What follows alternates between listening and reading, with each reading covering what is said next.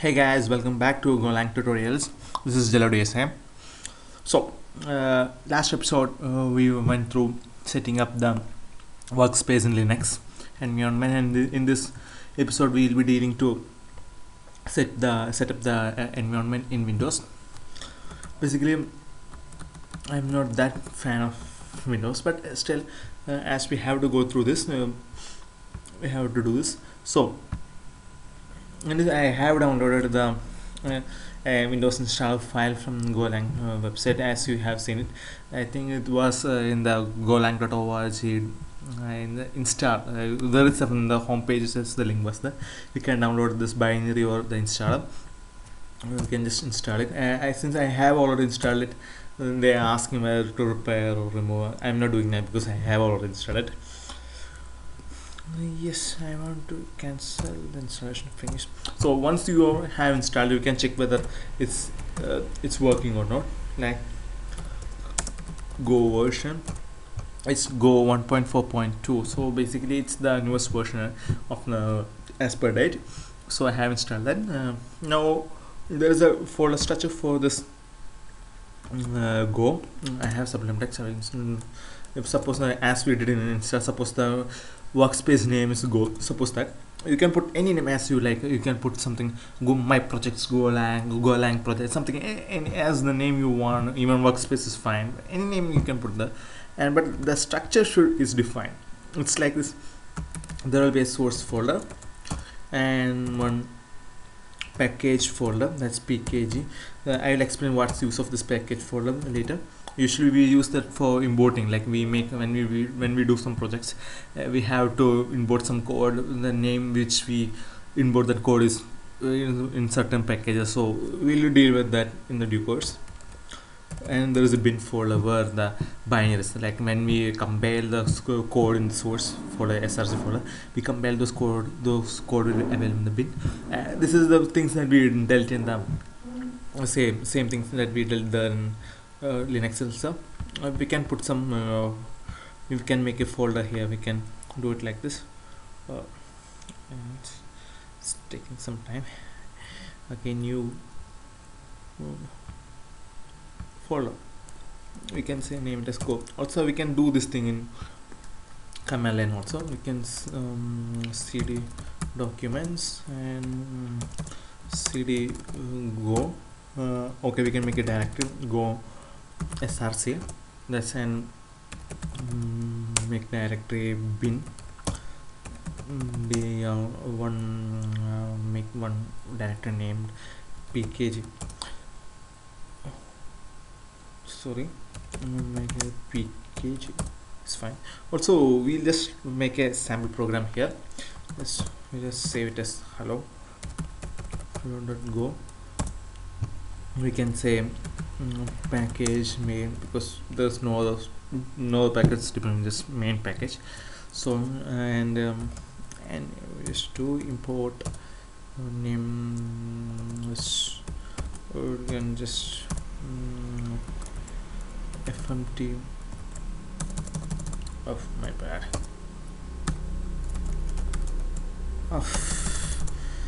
this is insane, and that these are some things that I really hate about Sublime. Okay, then func is the keyword of keyword for a function in Golang. We just use fmt.println hello Windows, then that's apt Windows. So that's it. We'll just try to run this. Yes, go run hello.go. Hope it works. Hello Windows. So basically the program works. We'll just go into deep of this. Just make something like this. cd Go, then cd src, and we will make another folder mk make directory. Which one we want? My this thing is Jalod. I'll make a username called Jalod. Sorry, we'll make something called github.com and cd github.com, and we will make directory Jalodis, and cd Jalodis, and we'll make another directory called hello and cd hello, and we'll just copy this file in that position. I don't remember the copy. Sorry, control C is paste here, and we just try to run the old command. You can just try to run it. It's fine. So we'll just go install. Sorry, install location should be reload is save. Now you have okay, we haven't set the is there some problem? In package hello, I think there is some issue burning down in here. I will just maybe we can just set it like this. This is some we haven't set the go path, those things. Also there is another thing that I want to tell. First of all, we need to set the environment variables. I have already set the system environment variables. There is no problem associated with it. Even if you make, I have already made a go path here also. Go root will be available when we install the compiler, and after setting the go path, the things won't work the way we want. You just shut down the computer or restart the computer, then you again run this thing. Only then these things used to work. I don't know why. Maybe that's the way it works. But that's the thing I wanted to say. But here there is another problem. I think we'll just make some exceptions here. Just go here. Just put it here. I don't know why, but these things just don't work. I guess. Just let's see. Jalodis hello, and just try again this command.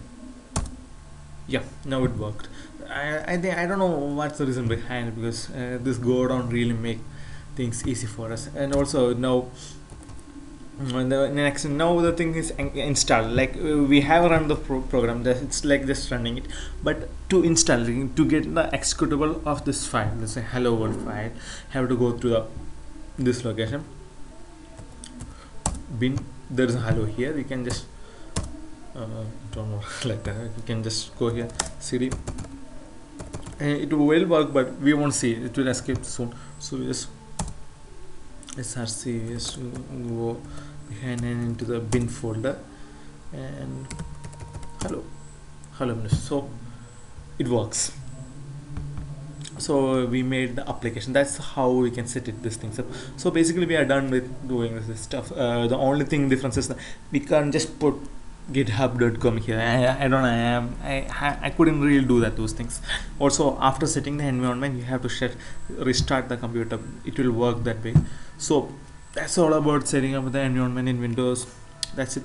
Thanks guys, stay tuned. In the next episode we'll be dealing with setting them. We'll go through the basic program and how those things work. Okay, thanks guys, love and peace.